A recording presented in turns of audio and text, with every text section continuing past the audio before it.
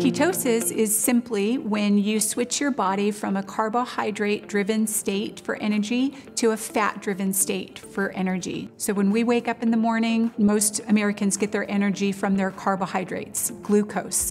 Ketosis is just the opposite. You are consuming more fats, less carbohydrates, and the fat actually becomes what's fueling your body. Carbs are very difficult for your body to utilize and digest. The carbs turn into glucose in your body, and if you're not fueling and utilizing that glucose, your body will store it as fat. Transversely, when you are using fat as fuel, your body burns that energy quite quickly and doesn't store the fat as an energy resource. It burns it very quickly. And the wonderful thing about fat is that it's a longer source of energy. Ketosis is a really natural state for your body to be. It's a very healthy state for your body to be.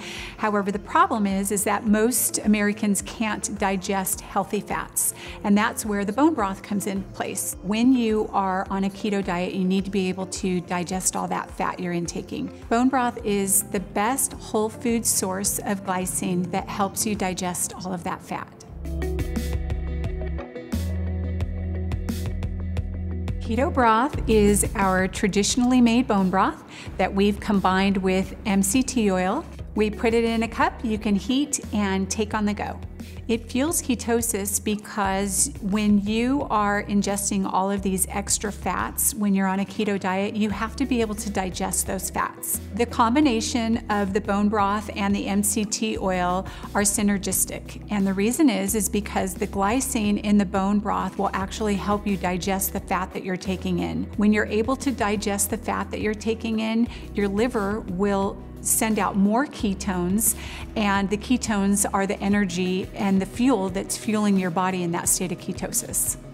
I decided to make keto broth because in my practice, in my nutrition practice, I found that putting people into a state of ketosis is a very natural place for your body to be. And your body actually does very well in a state of ketosis. Whether you are doing a keto diet or not, this really is a super powerhouse food because it combines the traditionally made bone broth with healthy fats. I think it's really important that we think about how important the healthy fats are for you, and really a state of ketosis is a natural state for the body to be in.